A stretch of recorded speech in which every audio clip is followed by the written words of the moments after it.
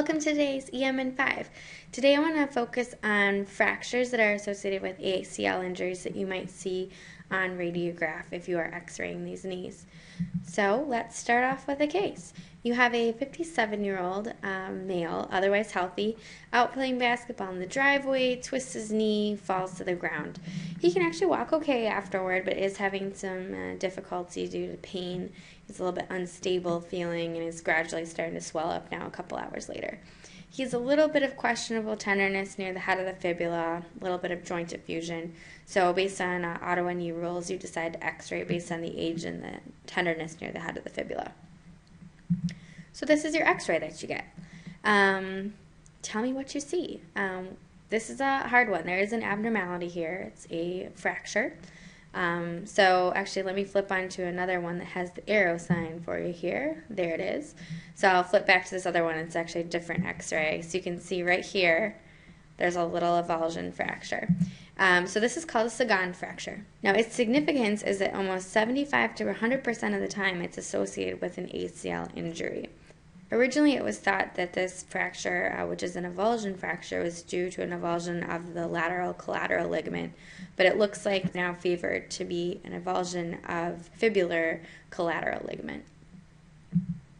And the reason that this happens, I mean, this is nowhere near the ACL, but you have to think about the mechanism that would cause an ACL tear is actually the same that will cause this avulsion fracture.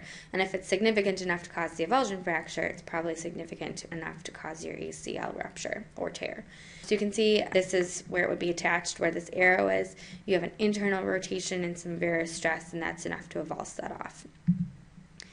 Just a little review here, thanks to my fellow residents, Dr. Penley and Dr. Chan, when I asked them for some ways that they like to remember varus and valgus. One way to remember it is varus puts air between your legs for varus stress, and valgus stress, if you look at how it's spelled, you can kind of picture that V and the L for valgus with the knees together.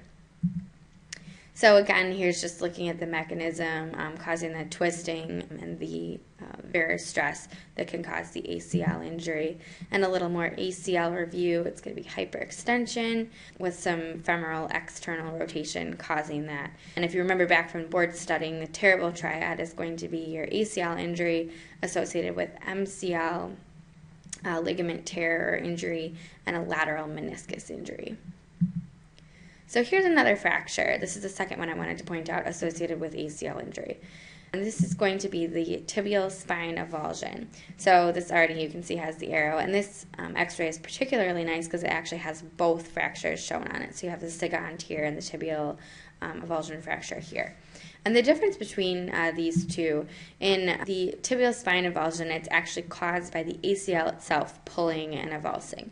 Whereas, as we talked about before, the Sagan fracture is associated with the mechanism that's associated with ACL injury.